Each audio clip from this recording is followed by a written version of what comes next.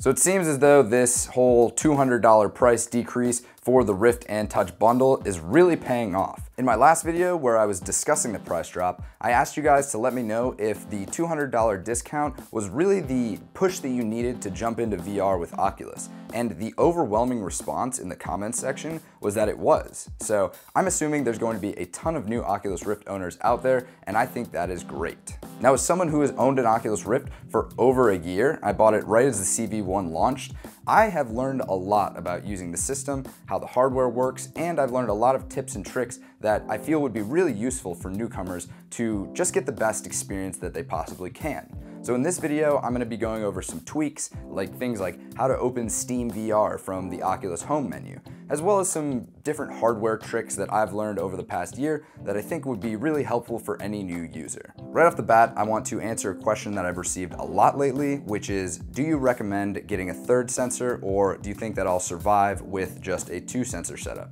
To that question, I say 1,000,000% yes. Invest in a third sensor, it's only 60 bucks, and the quality of your experience going from a 2-sensor setup to a 3-sensor setup is exponential. One of the worst and most immersion-breaking things that can happen to you in VR is for your tracking to go all wonky. You don't want to see your hands floating away or to not be able to pick something up that's right in front of you because your sensor has run out of room to track.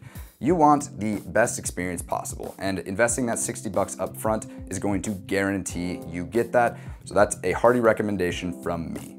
Now that you have those sensors, you need to put them somewhere. And to be honest, those little stands that they all come with really don't cut it. You want your sensors to be in a place where they have optimal coverage of your room or play area, and you want them to be out of the way so that they can't be bumped or nudged, because each time that happens, you have to completely recalibrate everything. And as someone who has done that literally hundreds upon hundreds of times, maybe not hundreds, but I can say that is something that you want to avoid from the very beginning.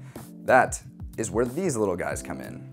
This is a security camera wall mount, which you can get in the link below from Amazon for about 9 bucks a piece. I think there might be a combo pack thing, but get enough of these for all of your sensors and they will make your life so much easier. These mounts are great because they allow you to swivel your sensor around to whatever angle or direction that you need to point them in order to cover your play space.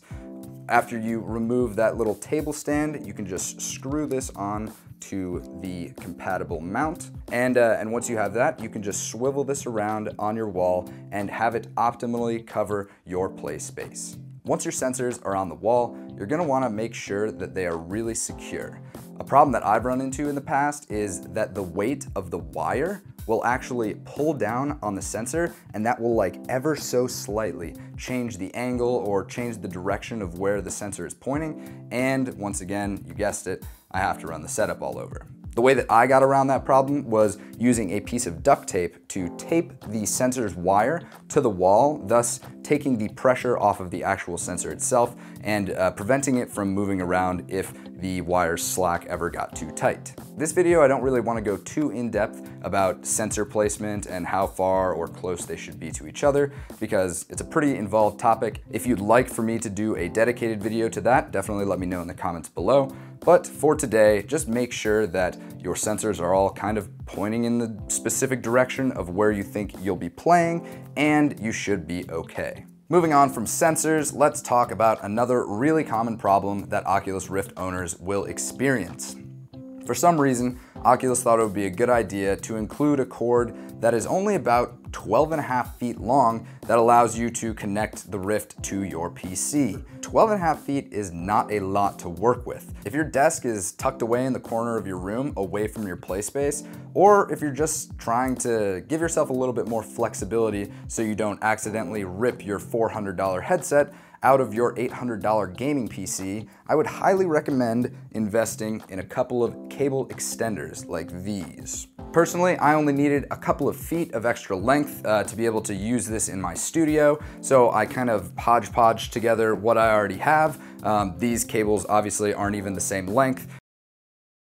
But if you're looking at or looking for a little bit of a more elegant solution to this issue, I highly recommend you check out the video that I've linked here and in the description below by my friend Reality Check VR.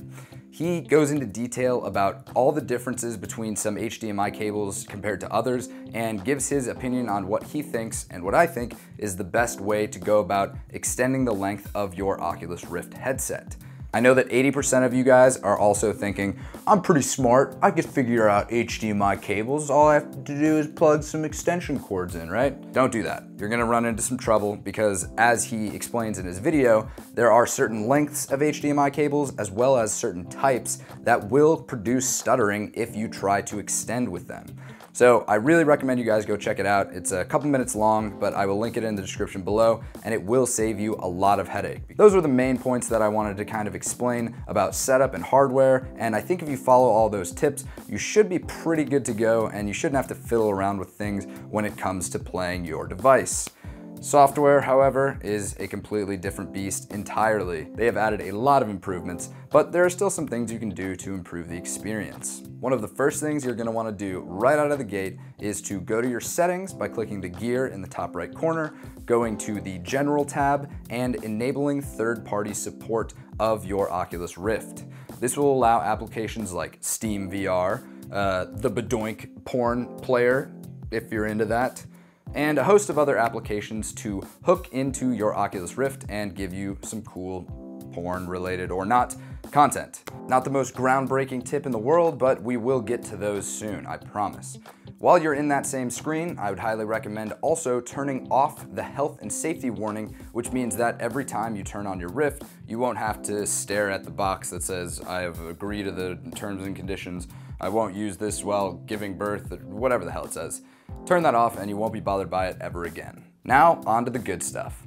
This next tweak is one of the coolest things that I've come across in my year of owning a Rift, and it really aims to tackle the problem of using the Oculus Rift with other third-party software, specifically Steam VR. Let's say, for example, you're playing a game like Superhot through the Oculus Home Store natively. But then your friend comes over or you want to try something else and you want to play a game that is activated through your Steam account. Right now, without this tweak, the only way you'd be able to do that is by taking off your headset, walking over to your desktop, and clicking the Steam VR icon.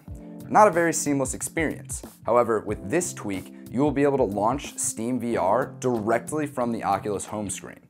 So installing this tweak is pretty straightforward. The first thing you're gonna wanna do is open your Oculus client and search for the game Room 202.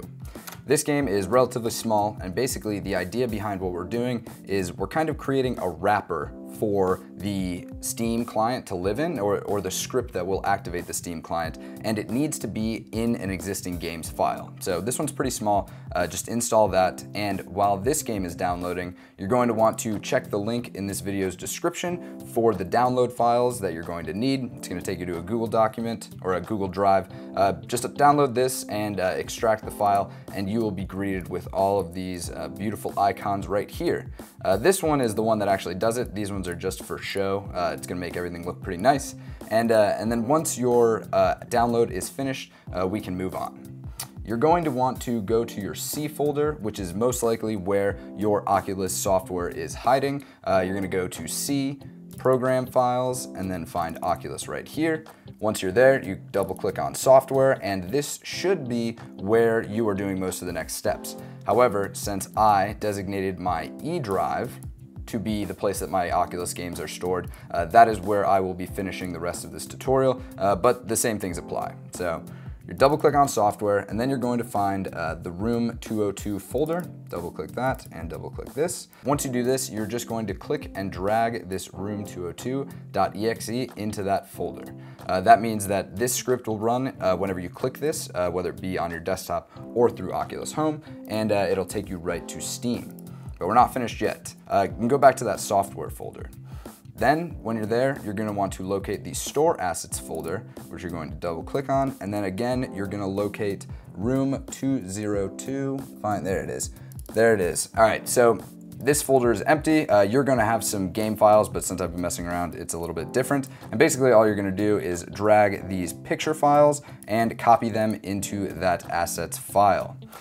Then once you exit out of Oculus and start it back up, you should see that all of these changes have been committed, and you have a nice little portal icon to open up your Steam VR. If you click that button, then Steam VR would open up, and you can do this from the comfort of Oculus Home within your device. It's a really useful tweak, and it's something that I use all the time. And lastly, I'll leave you with one more recommendation. Don't ignore games that don't use Oculus Touch. There are so many great experiences that existed or were developed with the gamepad in mind, and if you only look for games that utilize the full capabilities of Oculus Touch, you are going to miss out on some of the best VR experiences that exist today. One of the best examples of this is probably Lucky's Tale. I know it came out for free with the purchase of every Oculus Rift, but that doesn't discount the fact that it is a superb platformer, so good that they're actually even making a sequel to it that doesn't require VR. Another game that's incredible is Chronos. That was one of my favorite VR games of 2016. If you like Dark Souls or you like third-person action combat games and exploring different worlds that are also gorgeous, then you don't want to miss that one. So just because it doesn't have all these gimmicks with being able to wave swords around doesn't mean it's not a great game. And that about does it. I think if you follow these tips, your Rift experience will be pretty flawless. And from all of us old VR folks to all of you newcomers, welcome. I think you're in for a hell of a ride. If you enjoyed this video and you want to see more, be sure to click this button right here, which will subscribe you to my channel to keep up to date with all of the newest VR games, hardware, and other dumb stuff that I produce. If you want to see a more serious VR game review, then you can click the video on the top. And if you want to see something a little more fun and a little more wacky, be sure to click the one on the bottom right there. Once again, thank you so much for watching, and I'll see you next time.